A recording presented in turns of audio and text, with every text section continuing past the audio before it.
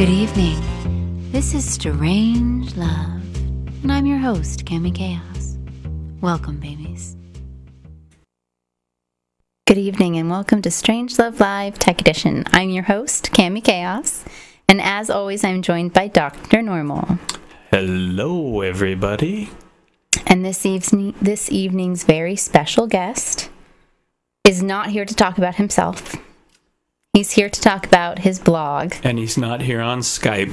Oh, no, he's not on Skype. We're not having torrential weather. It's not 112 degrees outside. It is not snowing. Nothing is melting. So we are joined live in studio by Rick Turoczy. Hello. Hello, Rick. Hello. How are you? Great. Happy birthday. Thank you. Very nice. All right. So it's not your birthday. No, not my birthday. It's not your birthday, so would you like to tell us why we just gave you roses? Well, it's the blog's birthday. So Silicon Florist, about 730 days ago, I registered the URL for Silicon Florist, came up with the idea, and thought that people should be understanding what's going on in the Portland tech scene. Mm-hmm. So I started a blog, and that's about that. And there's the blog right there. Yeah, if it'll load. Silicon Florist, it's loaded. All we right. weren't going to mention that. Great. Shh, we're going to say nice things about your blog and encourage it to keep running. Yeah, okay. So, in the 2 years, what did you start out thinking it was going to be? Because it's a side project for you. Right, it's very much a side project. I just do it in my free time. I originally thought the blog would be something for the Portland community to kind of keep an eye on what people were doing, what projects were going on, to some extent what events were mm-hmm. happening, that kind of thing. And what it kind of happened is people from outside Portland started reading it and looking in to see what was going on in Portland and in the startup scene, which was cool, but actually put quite a bit of pressure on me to continue to find things that were interesting for folks outside the community.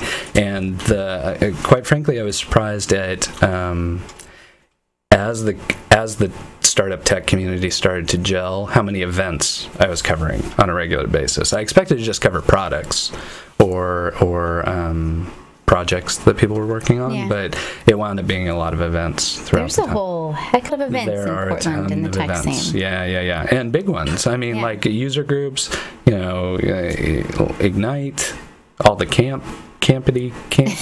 Camp. Yeah, exactly. So, I mean, there's a lot. It tends to kind of stray into more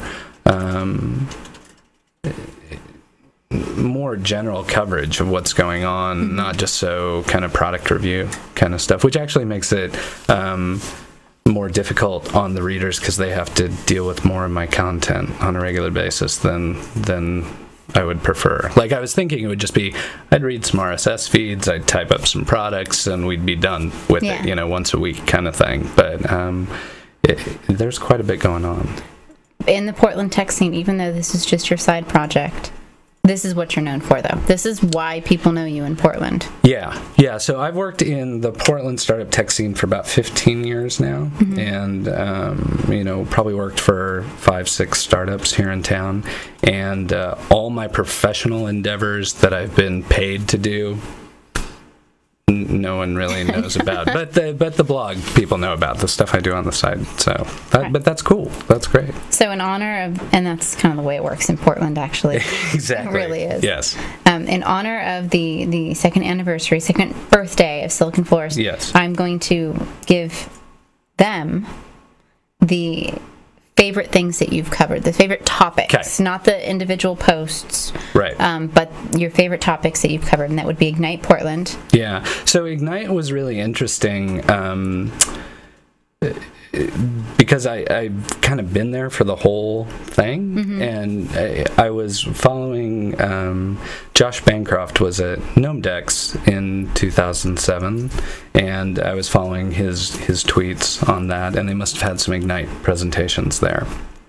And he said, I saw this tweet. He's like, well, we got to do this in Portland. And anybody who knows me knows that I also have this URL purchasing addiction. So I immediately went out and bought the URLs for that. Rick's a URL junkie. Yeah, I am. I have a problem with that, but that's okay. I mean, I'm sure it's an investment for the future. And I kind of sent a message back to him. I'm like, if you're serious about this, we've got the URL, and let's do something about it. So they kind of, Josh and Raven and Dawn and Todd and those guys, pre-Legion of Tech, kind of figured that whole thing out, started doing the Ignite Portland stuff, and I always felt kind of like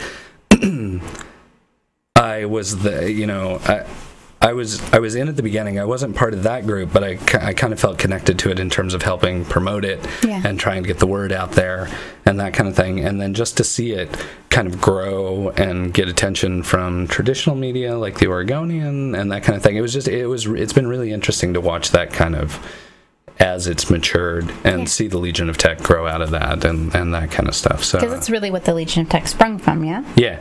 I mean, it was that thing that they said, there's something going on here that we could use, somebody to help organize these kinds of events. So.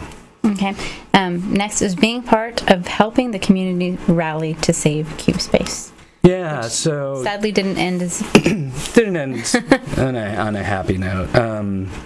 But I thought it was really, CubeSpace, as anyone knows who's been in the Portland tech scene, CubeSpace was a huge part of the events, user groups. Without CubeSpace, there wouldn't have been things like Open Source Bridge or, probably Barcamp.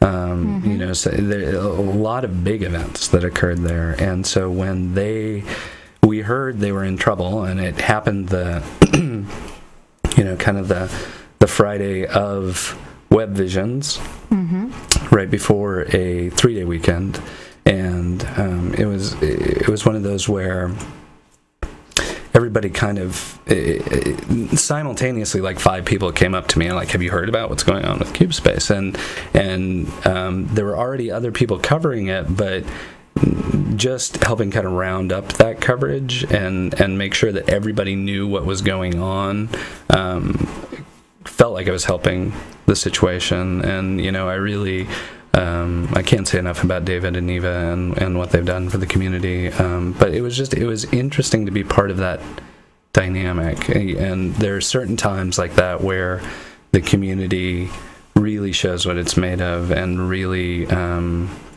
for as like disjointed as it seems at times, there are times where it really rallies, and that was a really impressive showing that received at least Northwest attention across the board, if not national attention from some media as well. So it was good to be involved in that and part of that. So another topic that didn't necessarily end on a high note was that you covered the lifespan of the dupe in the city of Portland. Yeah, much. Again, I think we learned a lot from that whole thing, but it was one of those things where I'm lucky enough that the blog has a public record of that whole story in Portland. I mean, much like Ignite, it's from the time that I can still remember sitting down with Scott Cavitan and Luke when Scott was like, I kind of found this company Hadoop I might go work for, and I want you to talk to these guys and see what they're doing, and then all of a sudden it was like Scott's like, well, maybe we'll open a Portland office, and then suddenly it was, we're moving the whole company up here, and then they did the Oregon Trail thing, and it was just an interesting. It was one of those times you felt really proud of Portland and the attraction that it has, and then the way that the community really embraced Hadoop coming to them. Beer and Blog did a great job of hosting them. The whole community turned out when their caravan showed up on the Oregon Trail stuff, and it was just again, I think, really representative of what the community here is capable of. Again, not didn't end the best way, but it showed our strengths. Yeah, and being able to see the whole story, I think is really interesting, and it was a privilege to be part of that, regardless of how it ended. So the next one is beginning to cover the iPhone and mobile space. Yeah. So what we're seeing now is when I originally started Silicon Florist, there were maybe a couple mobile companies in town that were really focused on that, and Jason Grigsby was thinking about that kind of stuff, but Cloud 4 hadn't really formed yet. There was Free Range was doing work. I think Spotlight Mobile might have been doing some work.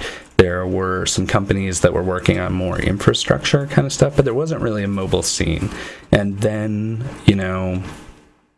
quite honestly, Raven kind of decided, I'm going to do iPhone stuff, and I'm going to, he was an open source analyst, and kind of saw what was happening with the iPhone, and had a great vision for where it was going, and started iPhone Dev Camp before you could even develop applications for the iPhone, and Portland really started to show some promise there. And I was actually talking. There have been some reporters working on the story of mobile in Portland recently, and everybody asks, why? What's the, anybody who's read my blog will know that I often go, oh, Portland's the de facto hub of mobile development, or Portland's the de facto hub of OpenID, or whatever, because that's because nobody else is making that claim, so we might as well. But we might as well get it. Yeah, just if nobody's going to say it on it now. Yeah, it's us. I'm in marketing. It doesn't need to be backed up by facts. Mobile, bacon, whatever. It's all good. Capital. We have it. We're all ours. Over that. And you saw people start to move towards mobile development, especially for the iPhone. And I think there were certain factors about the Portland culture and Portland community that really made people kind of glom onto that. It's very, it can be very individual, or like one or two people, kind of small project. You can still build an app for the iPhone. It really, so you still have control over it. It's, talking to engineers and developers, it's not especially challenging to develop the app, but they get to express their creativity in how they deal with the hardware. So, am I going to access the GPS? Am I going to use the camera? Am I going to, what am I going to do with the multi-touch? Raven and James with Small Society, they built an app where you blow into the microphone and it freezes over the screen so you can wipe it out. So fun stuff. What are you going to do with that kind of user interaction stuff that I think really stimulates developers' creativity here in town? And then also the fact that, like everything else, Portland is very collegial in these kind of pursuits, and I don't see a lot of iPhone developers competing with one, in Portland at least, going, oh, I'm totally gonna put those guys, I'm totally gonna beat those guys, I'm gonna put that company under. It's more the Mobile Portland thing that Griggs has started and all that kind of thing. I mean, people are sharing information. They're Ellie, I'm totally spacing his name, Freeman, I think. He totally gave all this business intelligence he had about what it took to submit his app to the iPhone store, how they went through pricing stuff, just being very open with the whole process of what it takes to deal with iPhone apps, and I think that's really helped the community. And then when you look at things that the Obama app for the iPhone, which Raven and Griggs and a couple other people here in Portland were involved with.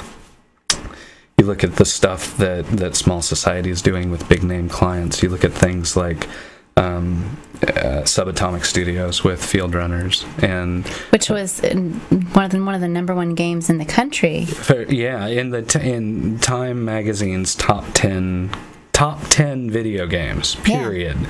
For 2008, so that's pretty fantastic. Yeah, so Nintendo, PlayStation, any of those, this iPhone game was one of their top 10 games that they named. And so we have these people, and Spotlight Mobile, which does like an amazing app for style.com, which is like a fashion magazine, fashion site. Which you're very fond of, clearly. I'm very. You get to see runway models. Like it's you can do the whole runway scene. You can like look up information on the designers. It's a very cool app, and they're doing. They're also doing Barnes and Noble. They're doing their online storefront, and then you look at the stuff that like Raven's doing for Zipcar. I mean Raven, Small Society, and because I don't want to leave out James or the other folks there because they are Schwa. They do amazing work.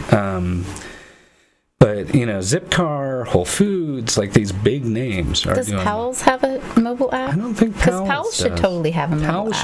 TriMet has Powell's, some cool mobile apps. But for not official TriMet apps. Yeah, there's things designed for TriMet. They open the pipe so that people can use it. And they have an app store for TriMet-based apps. So you see, like...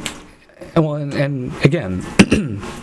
Kavit and MT, and those guys, and Adam and the guys at Urban Airship, like that will never be like this. Wow, consumers really think what Urban Airship is doing is cool, but iPhone app developers know what they're doing is cool, and they're providing like this critical component to using the new functionality in the phone. So I think there's a lot of really cool stuff going on here that I never saw that coming. Like open source stuff, okay, I knew that was going to be big, and we could see that the kind of, like I said, like you started to see how the camps and events really took hold. But mobile just kind of came out of nowhere for Portland, and we really kind of took hold of it and could do something pretty big with it if we kind of put our mind. I think a lot of the mobile work that's being done in Portland is the exception to the feeling that people in Portland do things half-assed because they have so many side projects. Yeah. I think the people that are putting their effort into the mobile developing are really forming companies and work groups and really just tackling that and sinking their teeth in and doing a great job. Yeah, and I think it's still the wild, wild west. I mean, everybody talks about, there's 60,000 apps in the iPhone store, but compared to how many web apps there are out there, I mean, that's a relatively small number of applications. There's still a lot of opportunity to really do something special there. And I also think people can do... the barrier to entry is relatively low in terms of the development need, and you also gain this benefit of, even though it's crowded, Apple is basically handling your promotion. You have a distribution channel. You don't have to work with marketing geeks like me. You've got like somebody. But we love marketing geeks like you. But we've got you've got somebody helping you with that aspect of it. So it's easier, I think, for them to be independent and doing what they want with their application without trying to find a lot of other people to help them with it. All right, let's move on to the next bullet point, which is one that's very near and dear to my heart. Justin and Christine, Beer and Blog. Beer and Blog, yeah, that's another one where it's, again, sheer dumb luck, happened to be in the right place at the right time for just kind of, Justin coming up with the concept and seeing it kind of grow into this, what has become the de facto happy hour for tech in Portland every Friday. What started out as, I think I missed the first one or two, and the first one I went to probably had like 6 people. I can still remember we were at the Lucky Lab and the wireless router was freaking out, so we wound up walking over to Roots, which is brewery? Which is just a couple blocks down, and it was pouring rain, and but we wound up there. Some people found us. Probably wound up being about 10 people total, and we were discussing WordPress plugins, like must-have WordPress plugins. So we were all kind of hacking on our blogs, actually doing blogging at Beer and Blog, which is basically unheard of now, yes. But and it started from there, and it was that was actually one of the first times that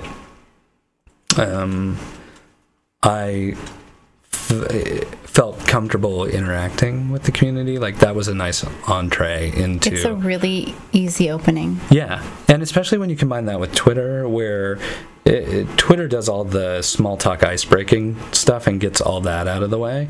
And then when you have events like Beer and Blog where you can, oh, I saw blah, you said blah, blah, blah, or, how are you doing with this, or whatever. Beer and Blog is just a really nice way to get involved with the community. Again, really low barrier to entry, really welcoming to, I've been there times where there are like just completely random people having nothing to do with the tech scene who've heard about it and are interested in starting a blog, and they're just as welcome there as anyone else. And it's a really good way to kind of get exposed, kind of like Ignite. Like I think Ignite is the same way. Ignite's a really easy entry point because it's not even techie anymore. You don't have to have anything to do with tech to present or to attend. Right. It's more like an art kind of thing. And Beer and Blog is kind of evolved into like the happy hour. Although they're doing things now, and I think it's directly because it's turned into the happy hour, that they're doing the in bloglessness and in joblessness and the side events that they're doing to try to draw people back into the tech side of things. And I think that's very cool. Yeah, I do too. And it's really kind of been that we've got this critical mass of talent who are very collegial and very we see each other all the time, and I think it's a really good use of figuring out how to take that talent and do something positive with it.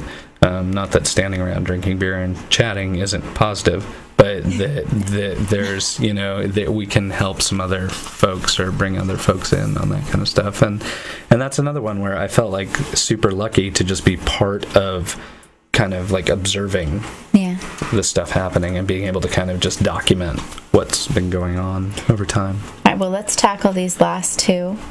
All the Twitter posts. Yeah, the Twitter posts. Billions of tweets. I can't even count how many Twitter posts I've written, but they're always like super popular. Like, and I think Twitter's always held like a really special place in this kind of community, and like helping us kind of draw people out of the out of their houses and to more public places, or keeping in contact with I'm always amazed with how something that is so deeply ingrained in the computer has completely drawn me out of my house. In case people don't know, I like my house. I like to be in my house. I like to stay in my house. I would not leave my house if I could help it. But I've left my house so much more because of Twitter. Yeah. Because there's something to, oh my gosh, I got to go see what this is doing. I've got to hook up with this person. I've got to find out what's going on. Right. And I'm the same way, less about my house and just that, like, I am, like super shy. Like, I don't like. That's why I stay in my house. Yeah, I don't like. it's just I'm not good at. Rick and I don't like people. Yeah, that's what it is. It's not that we're shy; it's that we don't like people.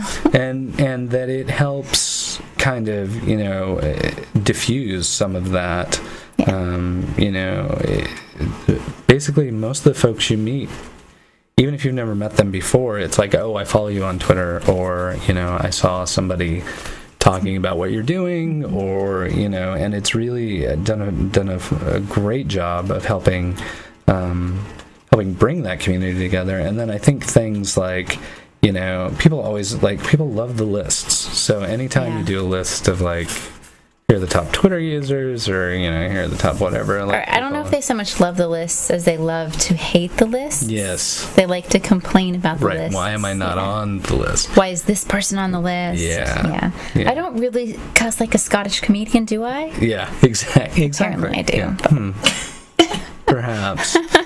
And then the other part of Twitter is, once they acquired Real Dornfest company, it's like, now Twitter has a port. The same way we joke about Read Write Web being a Portland blog. It is a Portland blog. Totally. More of their writers live here than anywhere else. But Twitter's much the same way. Yeah. It's we already liked it, and now that we have a Portland tie. Portland likes to accumulate things. We like to say it's ours. Exactly. We like to adopt stuff like that. Yeah, very much so. Yeah. All right, the last one was with speaking of acquisitions. Yeah. You acquired Jake. Yes. You brought him into the fold, and you are now the Portland coverage for Lunch 2.0. For Lunch 2.0, and that's really nice. It was really funny. Jake Kuramoto had brought kind of this Lunch 2.0 idea to Portland, and he was using the Lunch 2.0 site to promote it, and then I was basically rewriting what he had already said, like stealing what he'd already written and reposting it. And he eventually just went, this is silly. Why don't we just start putting it on Silicon Florist? And it was like just one of those things that made sense and really just really brought Silicon Florist to a different level. Because it was somebody else writing besides me. Mm-hmm. It was really the first kind of Silicon Florist associated event. I mean, it's like that.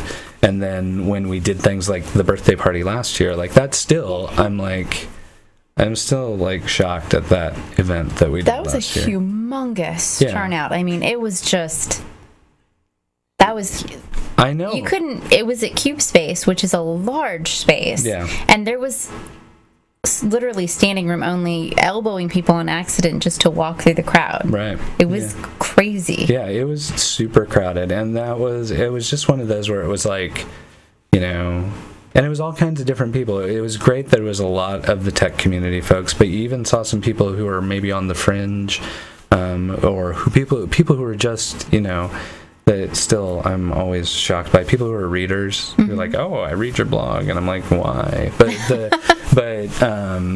And thank you. But so humble. But it drew like such an interesting crowd together, and to kind of continue that. Jake just does a really good job with that, and he's even more like, humble about the whole thing than I am. But I think the Lunch 2.0 thing has really served a purpose, especially for people who can't make it to evening events. Yeah. Like, it's the only daytime event that really runs for the community, and because of that, it tends to draw almost a completely different crowd than any of the other events. So. All right, so we've highlighted your favorite topics, yep. And I think we've actually spent a good portion of the podcast doing so. So I want to jump in really quick to what is in the future for the Silicon Florist. Well, I actually went back today and read my first birthday post. Mm-hmm. And I was like, oh, I haven't done that yet. Oh, I haven't done that. Like, there are all these things where I'm like, oh, yeah, in the second year, I'll totally get to doing this stuff. And not too long ago, I had put up a post, the headline was Silicon Florist Sucks, which was just... Primus? Yeah, exactly. Which was designed to elicit some response about, like, what is wrong, what could I do better? I remember that post. Yeah, I'm, and not that I'm out of ideas. Like, I always have ideas, but I wanted to know what the community thought was missing from the whole thing. And it constantly comes back to... I always kind of equate it to... Olympics coverage. You know how you watch all the sports and then they want to do the up close and personal with Peekaboo Street or whomever. Tearful. Yes, exactly. Need chapstick. Here's where they came. They came from this childhood, and this is why. That's what people want, and that's what we need to do more of. And I've got Portland on Fire. That's what I was going to ask, because you haven't done anything with that yet. I acquired that from Raven because he didn't have time to do anything with it, and I would still... Haven't seen any posts, Rick. Yeah, I know. I would still like to do something there because people want those. I think last time you were on the show was when you had just taken it over. Yeah, and it was definitely going to be up and running. We were talking about it. In a matter of... It's going to be ready soon. Yeah, very totally. soon. Totally soon. Tomorrow it'll be up. But the other thing... Unfortunately. The other thing that we've been talking about is... and this goes for Silicon Florist too, as well as Portland on Fire, is that not everybody wants to read through the diatribes that I compose on a regular basis. I mean, that's really easy for me to bang out content, but that's not the way that everybody wants to consume that content.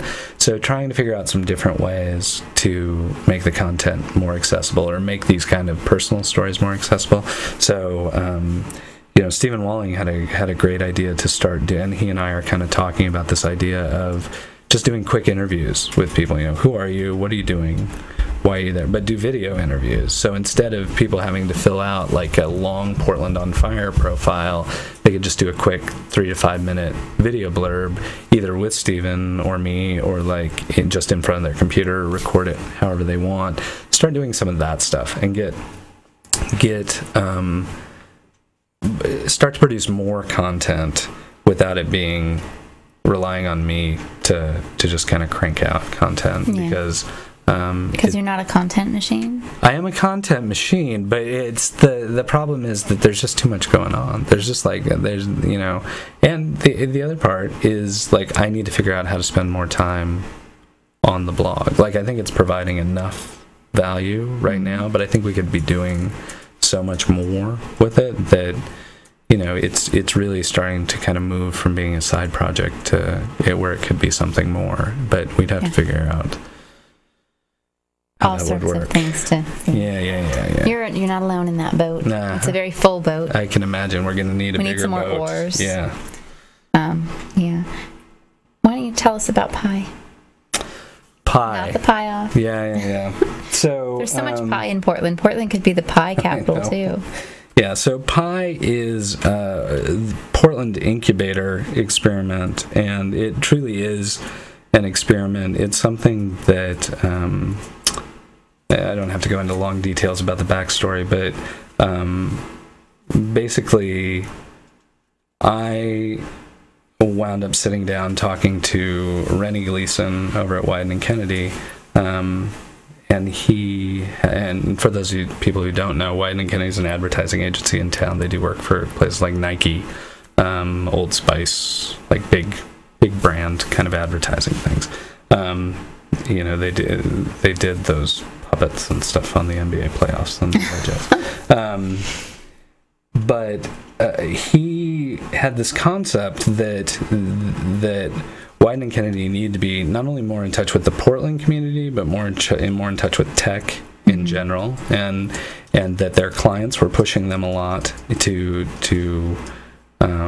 be more thoughtful in terms of tech, and that he had this concept of he wanted some kind of skunkworks think tank thing that Wyden and Kennedy could use as a sounding board or kind of an idea generator for their folks. And he had talked about this idea for quite some time, and the pretty much at the same time Scott Kveton, Jason Glaspie, Justin Kistner, we'd always kind of been talking about this. Wouldn't it be great if there was some kind of like either geek clubhouse thing, or just even some space where we could get a bunch of people together to work on projects, and really not to be trite about it, but like kind of a real world situation. Like what happens if we throw all these people in the same room and just kind of see what happens? And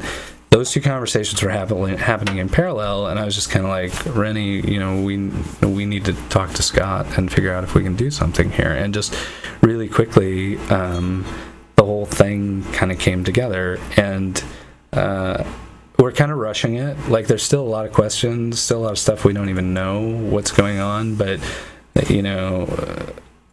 there's some really smart people who I'm lucky to sit next to at the place, and they're doing some really cool work. Urban Airship is in there, Bacon is in there, Marshall Kirkpatrick's in there from time to time. The folks from Playshul, Diane and Jason, who Jason's pretty much doing the Playshul stuff. Diane's on to another company called Waze, and Rail may be in there from time to time. So like just a good kind of group of people. Andy Bio, who created Upcoming, is in there from time to time, and it's just a right now think tank kind of idea, and we're hoping to help people kind of spin up ideas. My ideal is that if these same people are sitting there 6 months from now, we've failed. Like I want to see people creating ideas and making them viable and getting out of there and putting new people in there and really figuring that stuff out. So Long story short is I don't really know what it is yet. But it's fun. It's fun. It could be fun. All right, well, we're running out of time. Okay. But definitely not out of conversation. Yes, so we'll have a lot more to talk about in after hours. chat. But before we go, Kelly, can you bring over the... Thank you. Because we here at StrangeLove Live really, really don't like you. Yeah, thank you. Happy 2nd birthday, Silicon Florist. Thank you. Blow out your candle. Make a wish. All right. And we'll have cake later. Cool. We're gonna go ahead. We're running out of time, so we're gonna roll this. But stay tuned after the credits because we're going to have a special little announcement from Lockets to You, and we'll see you guys back here for after hours in just a little bit. And apparently Dr. Normal has not learned the code for Stretch It Out. Oh, bye-bye, everybody. Next week we'll be with Aaron Hockley. Thanks for joining us.